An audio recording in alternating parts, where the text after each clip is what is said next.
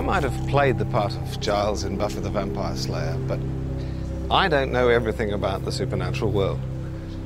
Still, you can't hang around this occult thing without getting a little curious.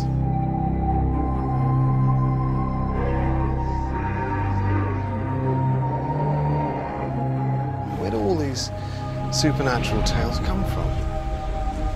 I'm about to begin a journey into the belly of a beast that has no body.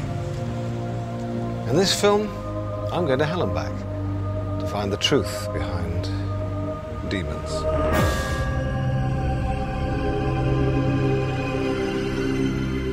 Demons have been with us forever. Every culture since the beginning of time has feared these disembodied evil spirits that vex the world. But today, we're beyond all that. Surely. A couple of years ago, I saw a TV show about exorcisms still happening in Italy. What you're about to see is unique. It's a verified recording, not a reconstruction. Sit back and watch a demon possessing a human being. Nel nome del Padre, del Figlio e dello Spirito Santo. Signore Gesù Cristo, figlio di Verbo eterno Padre, Dio universo. According to her parents, 16-year-old Martina has suffered from possession for 10 years. No one could help her but the exorcist. È di Cristo! È di Cristo! È di Cristo! Ecco l'acqua del Signore. Il demonio esiste o non esiste? Esiste il demonio! Come fa a dimostrarlo? Come fa a dimostrare che esiste? Le guerre, tutto! Ma questo... Io esisto! E chi non ci crede bene? Ma questo... How do you begin to make sense of that? Well, that's exactly what I'm going to try and do. I'm going to start my search for demons by plunging right into the heart of the Catholic Church, the Vatican. If you think demonic possession has fallen between the cushions of history, think again. The Catholic Church has been carrying out thousands of exorcisms each year for over 500 years. Each one a battle for the body and soul of a person infested by demons. In 1999, the present Pope renewed the rite of exorcism and greatly increased his army of exorcists. Does he know something we don't? Grazie. I'm going to meet Father Gabriele Amort. He's the honorary president of the International Association of Exorcists. It's a great title. He's pretty much the most experienced exorcist in the Roman Catholic Church, in the world. If anybody on earth knows about battling evil and demons, it's him. What is an exorcism? Un esorcismo è semplicemente una preghiera. An exorcism is simply a prayer using the name of Jesus to expel Satan, destroying evil in somebody who is possessed. How does a demon make itself known? During the exorcism, if a demon is present, a person can go into a trance, then become furious. There is a dialogue with the devil. I speak to the devil. So, demons are real? They are real. They are much more intelligent beings than us, precisely because they are pure spirits. Are there any physical manifestations? Yes. The possessed sometimes expel objects. At the moment, I have somebody who I'm curing through exorcism who expels nails. Wow. The nails materialize the moment that they leave his mouth, so they don't harm his internal organs in any way. Do you find yourself recognizing the same demons, like you're encountering an old enemy time after time? Sono tantissimi. There are so many. The biblical names of the strongest demons are Satan, Beelzebub, Lucifer, Belial, Lilith, Viridian, etc. I have met them many times, many times.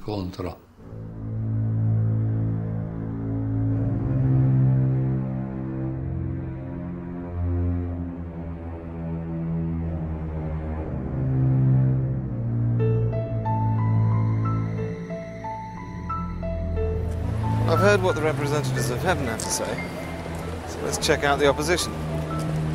I'm going somewhere intensely hot. I'm going to hell.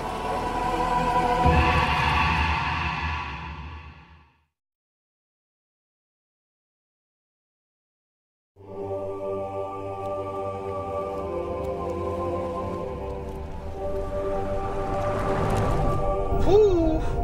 It's hot as hell out here. 40 degrees. Must be the right place for demons. My quest to find demons leads me here, to the Syrian desert. Though sun-blasted now, it once held great cities and religions, people whose gods would become our demons. Here, in the cradle of civilization, are the dark roots of demonism. I've come to see one of the few temples ever built to honor the devil.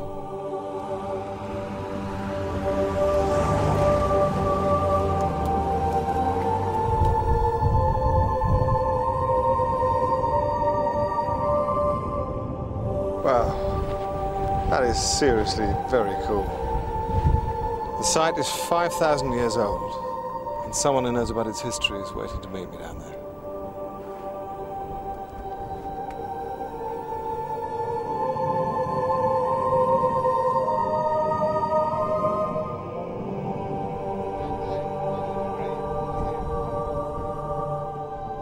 Renowned authority and Oxford Professor of Biblical Studies, John Day knows some of the greatest demons.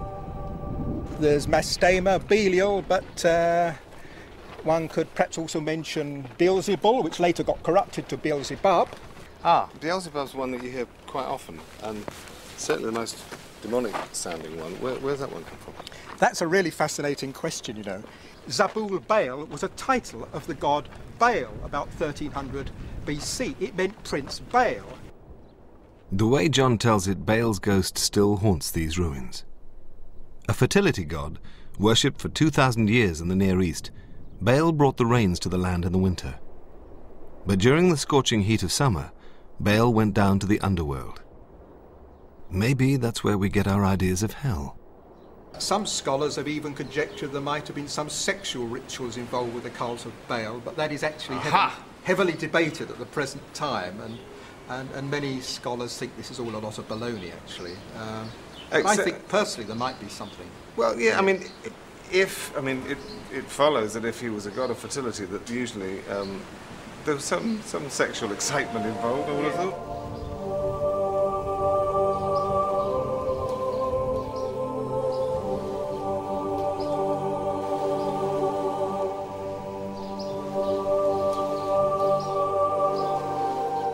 A fertility god? Possible sexual rituals. Baal may have been a bit of a lad, but how did he become the evil demon Beelzebub? Originally Baal was a very exalted title, but eventually it got cut down to being the name of a demon. One of the leading gods became the name of the leading demon. It seems the Jews, then the Christians, took all of Baal's good qualities for their own god and ascribed all the unpleasant things to Baal. The name got altered in later manuscripts to Beelzebub, which means, funny enough, Lord of the Flies. That's where the phrase Lord of the Flies comes from, believe it or not. Fascinating, isn't it? And so in a sense, this was a way in which people could say the enemy was dung, you know.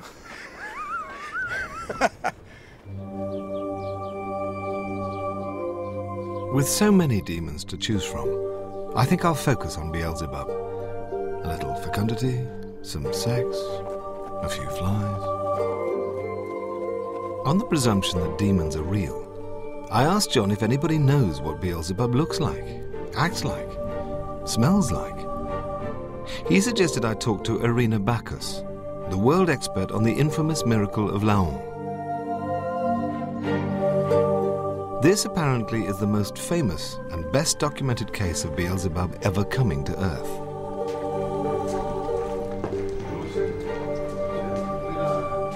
Reading about Beelzebub's little visit, it seems he slipped into our world through the fragile body of a French girl named Nicole Aubry. But what the Lord of the Flies would do to that body would rock the Christian world.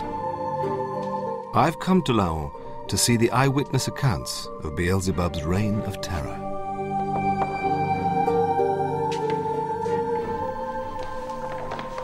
What is this? These are all copies of the official account that was commissioned by the King of France at the time in August 1566, contemporary with the events, or shortly after the events. This is 500 years old. Yes, about, yes.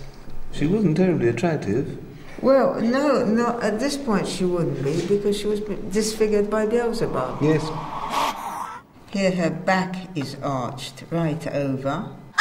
She would arch over backwards, which is an incredibly difficult thing to do, so you couldn't see her head. Oh, I can do that.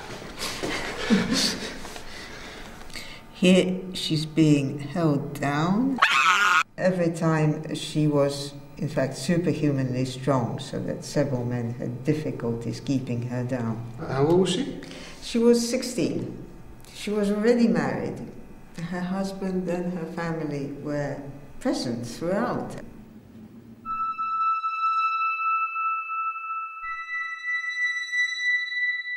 I asked Irena to translate the story for me from the medieval French. And what a story it proved to be. The drama you're about to see uses the exact words spoken at the time. On November the 3rd, 1565, Nicole was alone, praying at the tomb of her maternal grandfather, Joachim Wio. His spirit entered into her and spoke to her. He claimed to be in purgatory, still with certain vows unaccomplished. He asked Nicole to have a pilgrimage made to St. James at Compostela. On the second day of December, about the 8th hour of the evening, some of the family saw that the girl began to behave strangely and was then taken by terrible convulsions. Nicole said she had fits because her parents hadn't done the pilgrimage yet. Not wanting to spend the money, her parents had just pretended to go.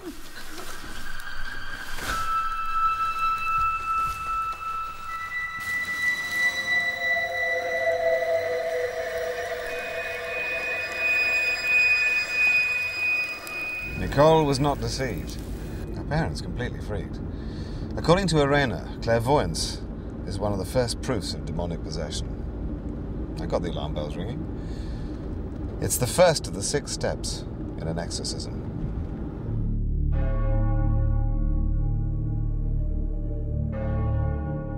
Her parents asked a Dominican monk, Pierre de la Motte, to call forth the spirit.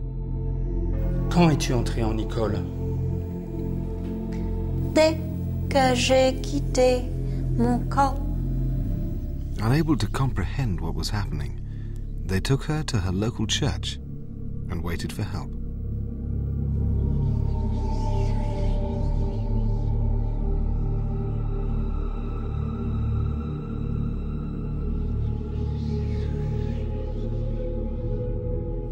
January the 4th, 1566, Jean de Bord, the Bishop of Laon, arrived, determined to get to the bottom of this increasingly strange case.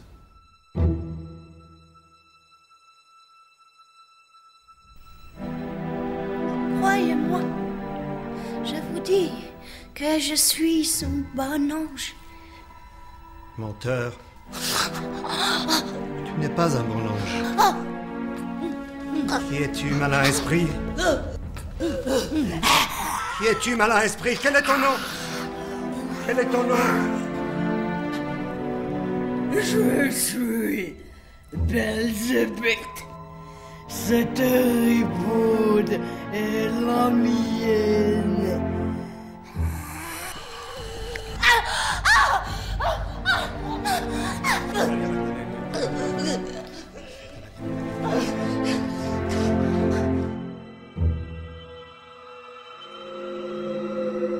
The fame of her possession spreading, Nicole, or should I say Beelzebub, was paraded through villages until she was brought here, Laon Cathedral, on the 24th of January, 1566.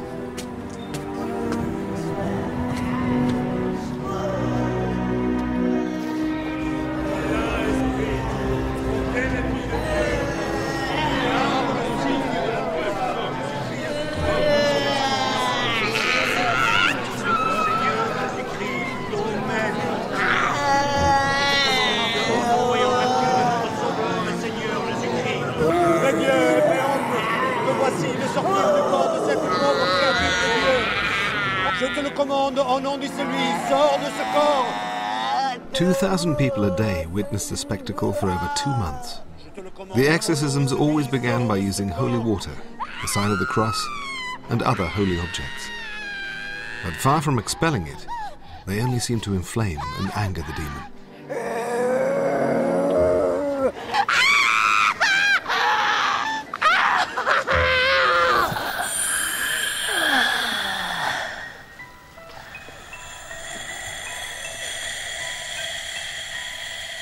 Accounts claim that a man's voice emerged from Nicole, even when her lips never moved. Hey, Marguerite! Oui, toi, femme de Lancelot de Mai.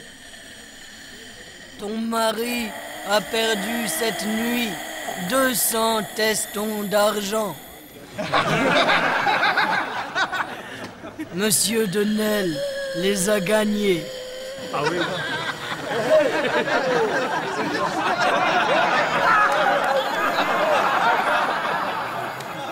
As Beelzebub, the possessed Nicole was constantly accusing onlookers of secret sins, accurately.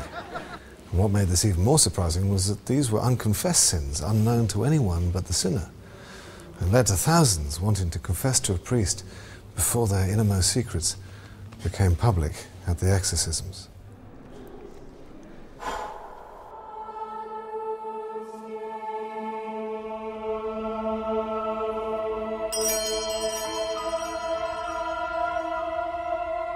The battle for Nicole raged on until Bishop de Boer found a decisive weapon, the Holy Eucharist. The wafer the Catholics believe is changed into the body of Christ during Mass.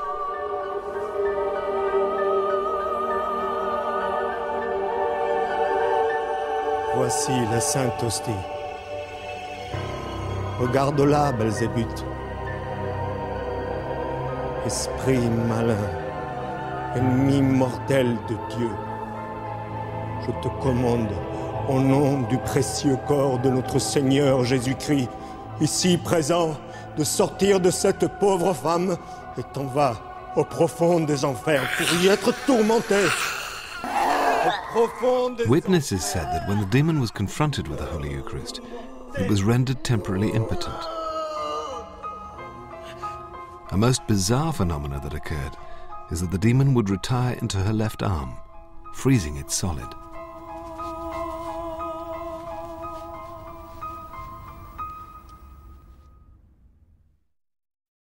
Elle ne veut pas desserrer ses doigts.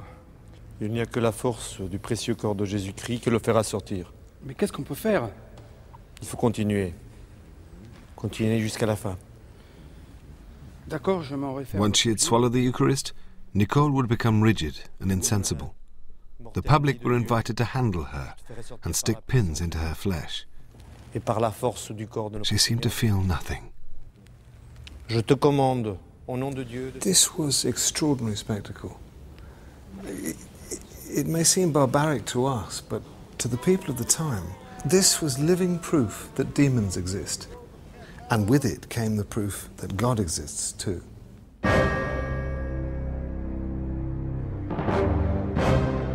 As the weeks wore on, the Bishop de Boer claimed a small victory. Nicole recovered her sight, speech and hearing. But not for long. Oh, malin esprit, mortel ennemi de Dieu, regarde le précieux corps. Ôte-moi ton jaune blanc.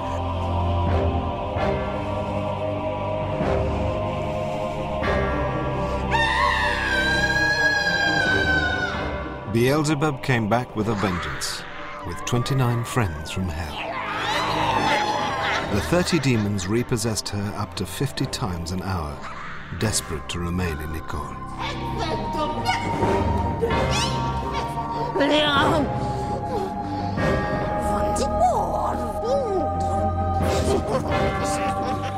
Different demons, different languages.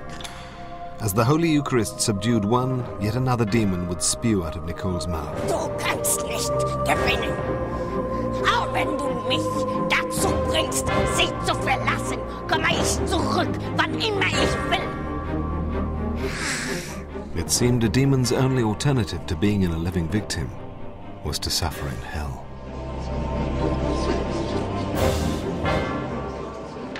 Possession by devils is not just a Catholic phenomenon. Over the ages, scores of cultures and faiths have documented the proofs that differentiate between demonic possession and disease. Nicole manifested virtually every proof. Eyewitness accounts of Nicole's exorcism attest to the most spectacular proof of possession.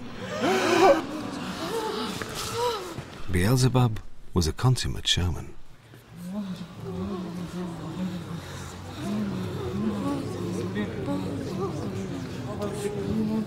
Are demons real, or just imagined? To the crowds in Laon Cathedral, there was no doubt. The laws of nature and God had been defied. The question was, would God really have the final say?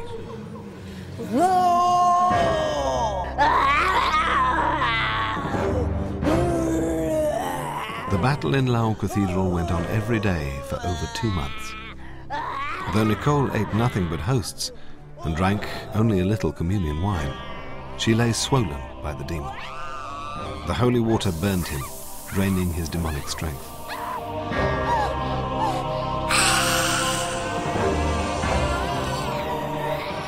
But Beelzebub flared up in a titanic rage. He struggled so violently, Nicole's bones were snapped like twigs. Though frightened and exhausted, Bishop de Beau's faith in the power of the Eucharist was his only hope. He never gave up.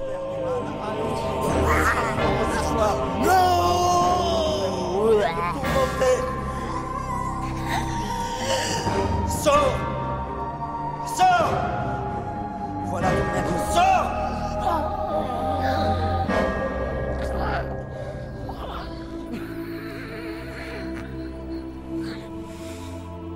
The final expulsion of Beelzebub came at 3 p.m. on Friday, February the 8th, 1566.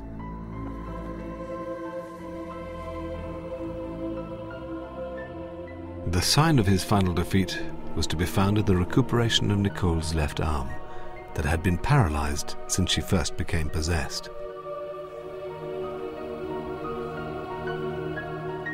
Witnesses all attested to his departure in a puff of black smoke, to the sound of all the demons receding back to hell.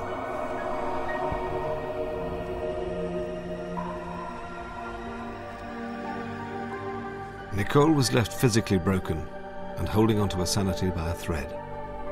But to the Catholic Church, it was a great victory over the power of evil.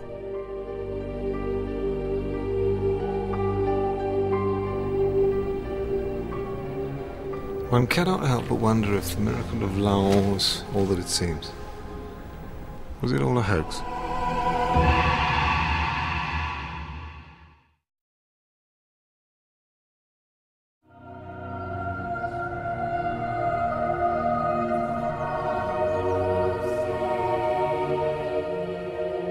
Are there really devils? I've travelled from the origins of European demons in the Middle East to the Vatican so far. And I've looked into the spectacular possession of Nicole Aubry in 1565 here in Laon, France. But did the demon Beelzebub really possess Nicole? I want to question historian Irene Bacchus further about the miracle of Laon. How was Nicole described as a little girl? She was described as lourde d'esprit, which is, in other words, not very bright. She was brought up at a convent in Montreuil. She spent 7 years there, apparently. She was obviously someone seeking attention that she perhaps did not get at home. Tu sais quoi? Frère Martin est nu sous sa soutane. Would you say one sort of person is more vulnerable than another to possession? Yes. The more fragile your identity, the more vulnerable you are to possession. She certainly comes in that category. Tell us a bit about her medical background. Complicated. She was, I think, a slightly disturbed child. She was bitten by a dog, her head was scarred. Secondly, there's the falling down the stairs and head injuries. Finally, there's the curious things that the devil himself reveals, who says that he claimed her for his own when she was 11. From then on starts a curious history of kleptomania, of stealing small objects from her parents. She was also pregnant, of course, and gave birth. That would have been September 1566. The pregnancy must have taken place during the exorcism, which would not... So whose was it? So whose was it? Well, it could have quite simply been her husband. Or it could have been one of the exorcists. And what about the crowd apparently hearing Beelzebub speaking clearly, without Nicole's mouth moving? There's a part of the text that I wanted to quote. I have an English translation. It says, "Ill-willed people hid and injured the feet of those standing above by pushing up spikes between the planks." Could it be that priests trained in the arts of rhetoric and biblical studies were actually providing the voices of Beelzebub and the other demons, and might even have been the ill-willed people that were underneath the planks pushing spikes? It's possible, but the voices started before she was brought into the cathedral. The voices started already in Vervins. It transpires that this was one big publicity-seeking demon. He demanded a stage be built, saying it was not right to hide what God wanted manifested and known to all the world. And then he wanted a bigger stage, and he got it. He got it all, including the audience to match. Some say that there are 150,000 people who witnessed the spectacle.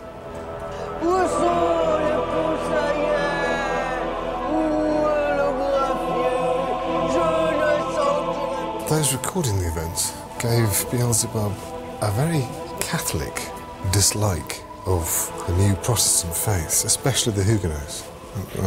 What was that about? French Protestants, yes. Well, it was about the real presence of the body and blood of Christ in the Eucharist, transubstantiation as it was called, and the only thing that, or person that Beelzebub would come out for was Jesus Christ himself as present in the host. So the whole show became about proving the power of the host, which is a very Catholic belief. Yes. Gotcha.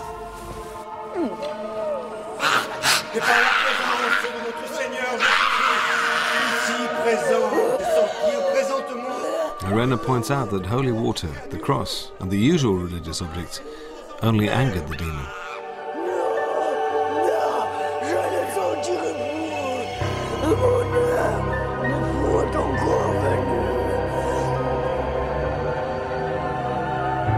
That way, it was all the more impressive when the power of the host rendered Beelzebub impotent. Stunning and irrefutable evidence of the power of the Eucharist.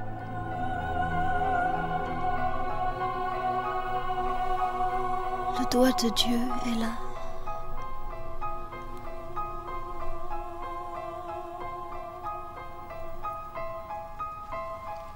Perhaps the true significance of the miracle of Laon was that it was a major victory in an ideological war.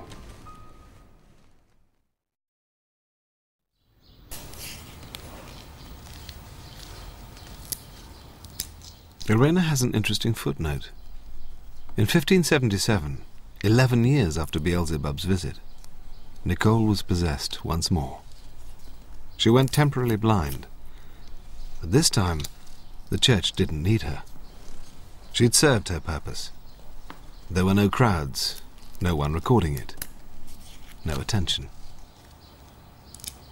Makes you wonder. So was this all just political theatre? And was Nicole a willing puppet at its centre? If so, who was pulling her strings? Beelzebub or the Catholic Church? I've got a few more questions to ask the Vatican's chief exorcist.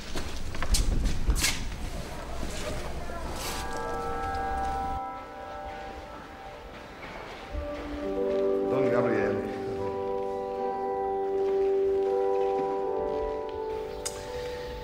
Thank you for seeing me again, Father. Just a few more questions. Critics would say that possession can be explained away by psychiatric disorders like multiple personality. What do you say to them? During those exorcisms in which one can determine if a person is possessed or if the person is psychologically ill, strange things can occur. For example, the person speaks languages that he absolutely does not know, that the person knows hidden things that he cannot know, that the person levitates. I once had a farmer who had to be held down by 6 men. He was so furious, and during the exorcism he levitated roughly this much. Do you refer possibly possessed people to psychiatrists? Yes, I do send people to psychiatrists. In fact, I have a joke in manner. When I see that the person is not demonically possessed, I say, "You have no devil. If you have problems, go find a good vet."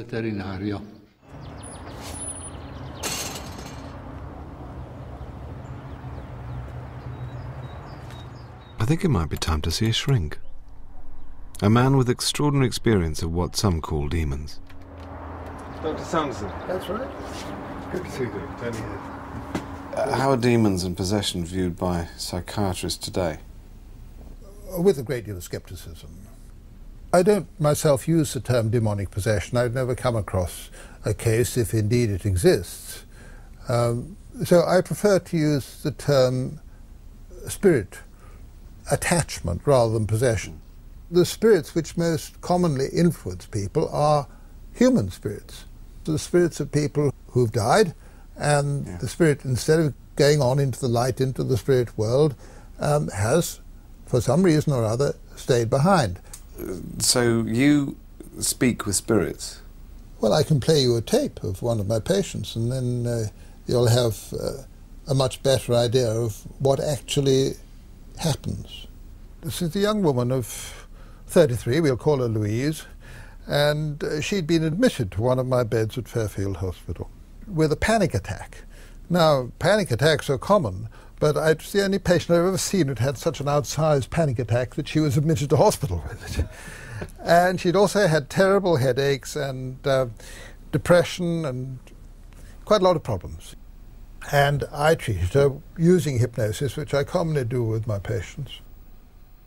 Under hypnosis, Louise's subconscious revealed that she did have a spirit attachment. A stubborn, middle-aged woman named Gladys. So I said, well, I think I'll have a word with Gladys.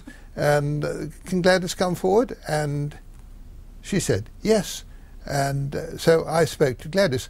And this is where I think I'll just play the tape, and you can hear what came over. Now tell me this. How old was Louise when you joined her? When she was born. She, at the moment of birth or before? No, when she was born, at the moment of birth. At the moment of birth, I see. These are Dr. Sanderson's sound recordings of actual sessions, where the voice of the spirit Gladys spoke through his patient, Louise. Do you feel that she's going to need you for much longer? Yes. All her life? Yes. I see. Well, it's really nice to talk to you. It's very nice to know that you are very concerned about her, and I'm sure Louise is happy about that. But I think we also need to consider the effect that you're having on Louise. She doesn't know which feelings are yours and which are hers. And now I can imagine that perhaps you haven't always approved of Louise's friends. Oh, no. No. Not the men. No, well, quite. So you've actually tried to get them out of her life? Oh, definitely. Yes. Brutes. When I brought Louise out of hypnosis and I asked her about this Gladys, and she said, well, I'm not sure, but I think there may have been a great aunt who died a long time before I was born. She died at the age of 55 of cancer. She'd had a pretty unhappy life with a husband who was alcoholic and behaved badly to her. And the great tragedy in her life was the loss of her son, Roy. Gladys, I was sorry to learn that your life was such a difficult one. You often think of it now. All the time. Do you? And with very deep unhappiness, I think, don't you? Yes. And anger. And anger, yeah. Who is it that you're angry with, Gladys? Your husband? Yes. Yeah. What was his name? Michael. Michael, yeah. So violent, so nasty. Violent to you, was he? Terribly. Oh. And you had two other children, of course, but it was Roy that was really a favourite. Well, he was my boy. How old was he when he died? 28. Yeah. Gladys's anger is the key to the problem, and she needs some therapy. Fortunately, therapy with spirits is very much quicker than therapy with embodied people. Why? I can only tell you from experience it just is. And it happens in just 2 or 3 minutes. I told her that what she needed now, having released that anger, was just to go on and go on into the spirit world.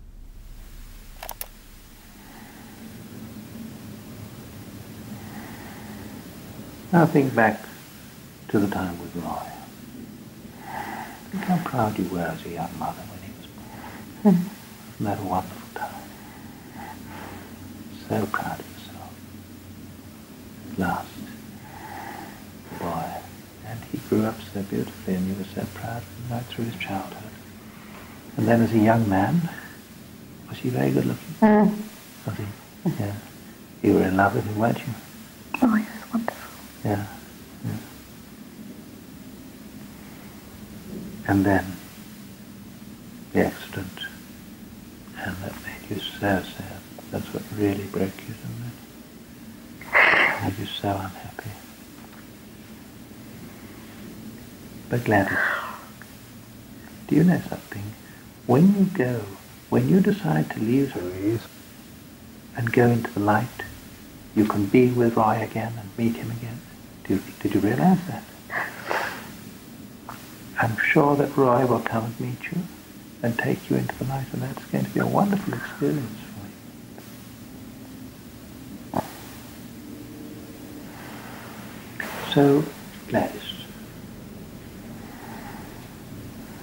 I'd like to suggest that now is the time to leave that anger behind.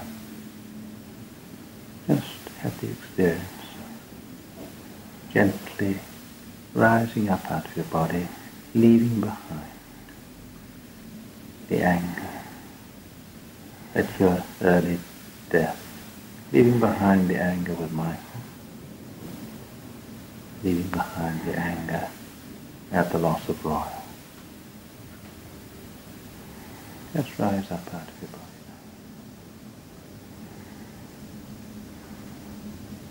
now. How does it feel to be released from it? Yes, wonderful. Good. So now, when you're ready, all you need to do, Gladys, is just to look round and you see Roy. Just look round and see.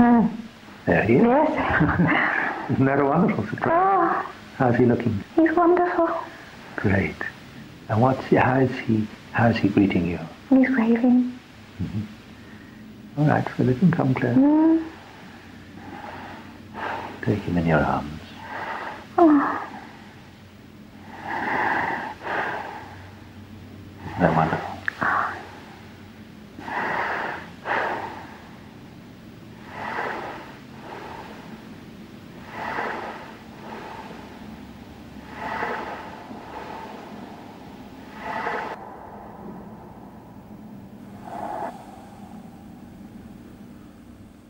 Cool, it's truth. Well, that's cool. It was a very moving experience for Gladys and for me. Yeah, and me. Yeah. It's it's truth. It's quite some years since I listened to that, but it's good to hear it again. And once the spirit goes into the light like that, they don't come back. When I first started this work, I didn't do it so effectively, and one or two did come back. But if you can be sure that they really go, then they go. Yeah. And it's always worth checking once you've released spirits and you think it's all finished, then you ask again, is there anyone there? And that's what I did. But some spirits are not so benign.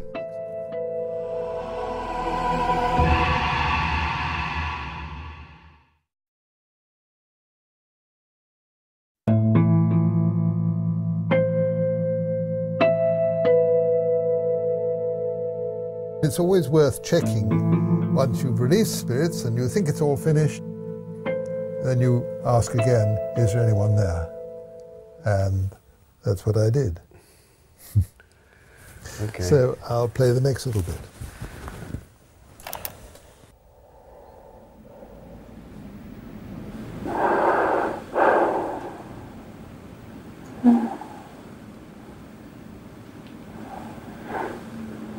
How does that feel, Louise? She left you now? Yes, she's gone. I feel quite happy for her. That's nice. Just speaking now to your subconscious at a deep level, I think you'll just check and make sure and see whether there's anyone else with it that can help. Subconscious, just please answer through Louise's fingers. Subconscious, is there anybody else with Louise now? Is there anybody hiding, possibly? There is. I see. Is there more than one person? Louise? No? More than two people with Louise? Yeah. So there are two people with Louise?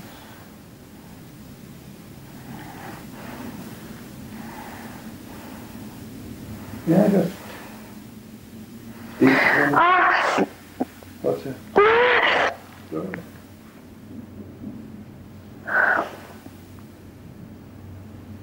Please, just be on your guard.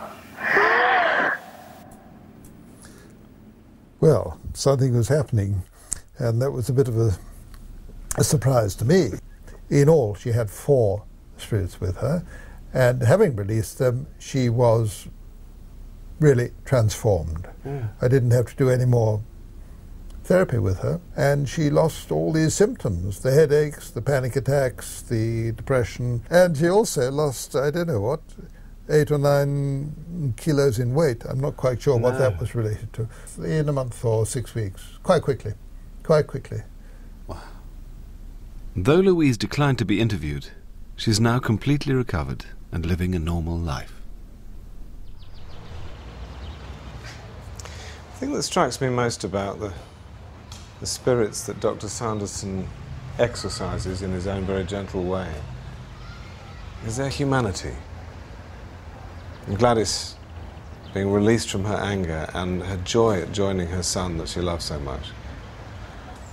Perhaps demons are just lost, sometimes angry spirits, not so different from us. They're people, just without the body. It seems to me that the demons may already be in us. Nicole Aubry wasn't so unusual. Anyone could lead themselves to a demon. Perhaps you recognize the voice of the demon. It starts as your own will. To be naughty, selfish, even a bit cruel. It's familiar, and the pleasure of giving in to the voice is real. And the pleasure grows as your regressive acts grow. And your acts grow as the voice grows. Until one day, it's too late. The voice has you. There is no more pleasure. There is only the voice. You try to fight it, but it's too late. It's too strong. You get smaller and smaller, like you're falling into a black hole. And then you're gone. The demon has your life, your body, your soul. Of course. Everyone knows there's no such things as demons.